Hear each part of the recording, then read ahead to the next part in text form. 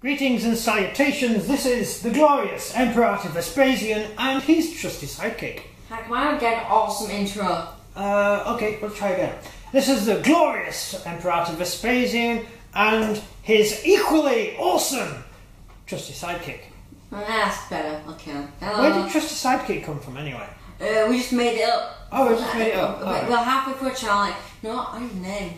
No, how about trusty sidekick? You know what, fine, let's go for that.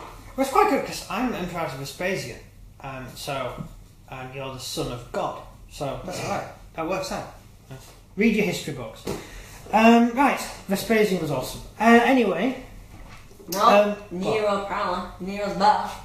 Well, my law says Nero was awesome. I think Nero was awesome, but Vespasian was even more awesome because he was the first Roman emperor who was a normal person who became emperor. YouTube will have arguments on something like that. Twitter. Vespasian was the first ever normal man to be made emperor, and he became a god, which was great because all emperors became gods. Deal with it. So this is a video about our Russian army, continuing the videos on our Russian army, which we've been having fun with recently. We are making a series of videos on each unit we've got in our bolt action armies with an idea of telling you what our ideas of how to use them in battle, if you get what I mean. Do you get what I mean? I do, yeah. I do. Well, you do, so hopefully someone out there does. I live with you. Of course I do.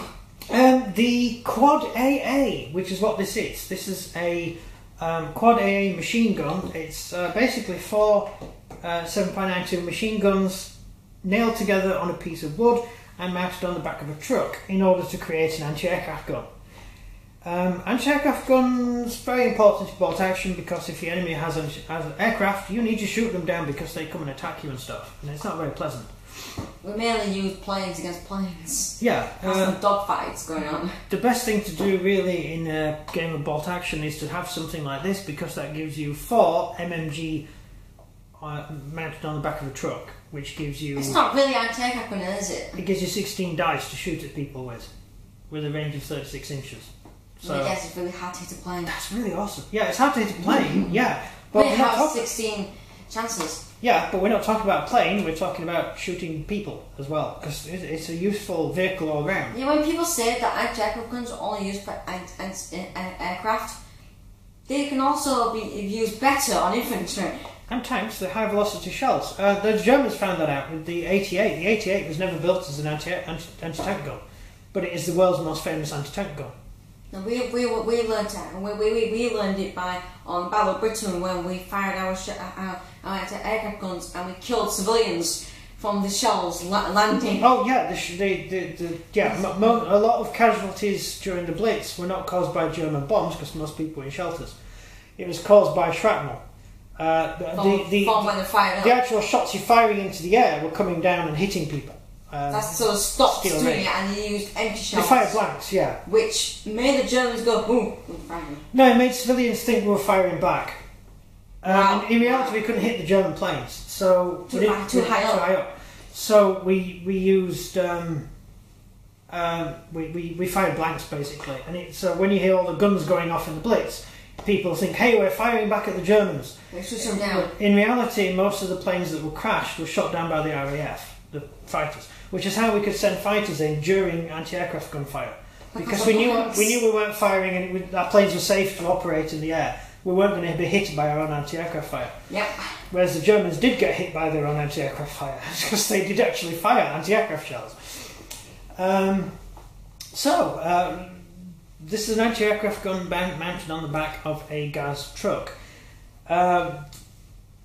It's an interesting one because it's probably one of the simplest Russian type of ideas of just getting a truck and fitting a gun to the back of it. Aiming it up. They did nothing special. They didn't invent a special. I mean, the Germans said we need to fit a cannon on the back of a truck. They designed a special type of truck with a special type of shell body and armour and a special type of webbing to go around the edges to catch the shells and a special type of everything, and it cost a fortune to produce, and they only produced 3,000 of them or whatever, and whereas the Russians just got a truck and put a gun on it. This is just straightforward thinking by the Russians. Don't mess around, don't over-engineer anything, just do it. It helped the Germans in the long run. Yeah, and they came in handy. They were originally used during the the communist war, the civil war. They mounted trucks with machine guns on the back, and they came in handy for shooting down the string-bag aircraft that were flying around at the time. Later on in the Spanish Civil War, both sides used trucks with machine guns mounted on the back to good effect, because not only was it a mobile machine gun, you have high walls and the truck can park next to the wall, fire over the top of the wall because it's on the back of a truck, but the truck itself is in cover behind the wall. Read a book. So in the game of bolt action, it's a dual purpose weapon. It can be used to fire as an anti-aircraft gun. It can also be used to fire as a ground target. Do you know the British 40mm anti-aircraft gun, the Bofors? Mm-hmm. You know the 2 pound anti-aircraft gun that we've seen it. Yeah, the ones that was in. Well, you've seen a real one. Yeah. The ones that the British used in their tanks. Yeah. That was originally an anti-aircraft gun. It was designed as an anti-aircraft gun, and it just became an anti-aircraft gun. Used as a tank as well. Yep. The German 88 was an anti-aircraft gun. The German the special, the Long 75 was an anti-aircraft gun originally, converted to fire on the in the place of the 50mm anti-aircraft gun on the Panzer IIIs. The Panzer is it Panzer III or Panzer IV? The Panzer IV special. There's a Panzer III. Oh god, my brain's melting. It was the specials. It was the Panzer. What people called the Panzer IV-F2 or the Panzer G. There was no such thing as a Panzer IV-F2. It was never a designation, and neither was there ever a Panzer G. All they were normal tanks that the crews would get a gun, a kit. They would be sent a kit from the factory, which would take the 50mm gun out or the 75mm howitzer out, and they would fit in a Long 75, which was a high caliber anti-aircraft gun, and use it as an anti-tank gun. But you didn't know that. Have I just taught you something? Yeah. Yeah, the Germans' legal and technical name for them was the Special, so they were the Panzer Special. It wasn't it never had a name, it never had a designation. The rule books are always full of, they want to name everything. It's a G, it's an A, it's a D. Most of these were just factory names, and a lot of them were just added after the war for wargamers. The Germans weren't that complicated. They used to just do stuff in the field, and if it worked, other people did it too. But hey, I've got totally off track. Yeah, I was about to say the exact same thing. But yeah, I like this vehicle because it does give the Russians added firepower, and we do use a lot of aircraft, and it comes in handy. The downside to this, which is a benefit for the Russians, is that I don't have many aircraft for my Chinese army, and I mainly fight your Russians.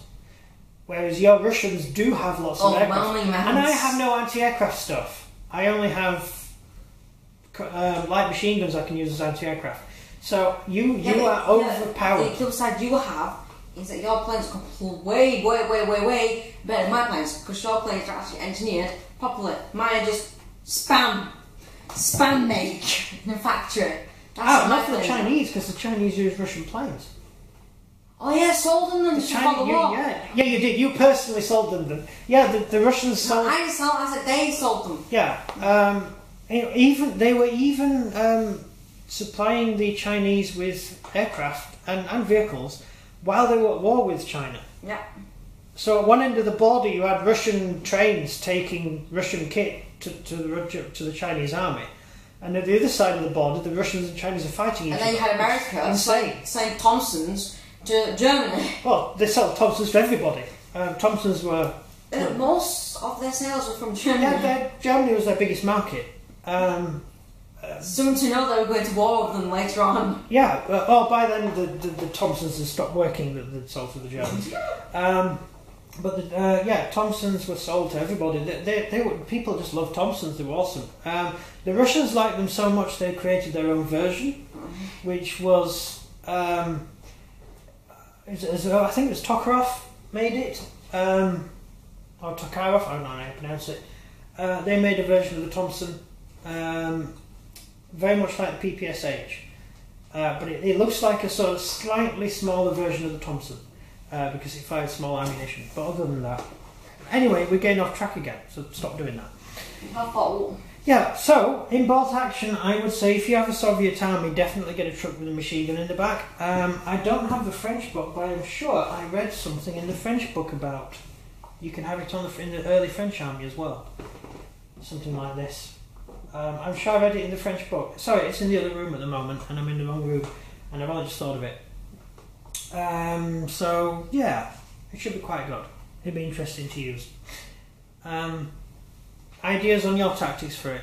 Now I used it. Oh, you've never used this one, have you? No one has, I think. It's brand new. Okay, so mobile machine gun in a truck. Very useful. Go buy one immediately. You can actually buy something like this from Warlord. There is, I believe this is not actually in the Soviet rulebook. I can't remember how I put it together. So it'll put you about 54 points according to this card. I can't remember doing the card. I would assume that would simply be truck plus gun cost, I'm guessing.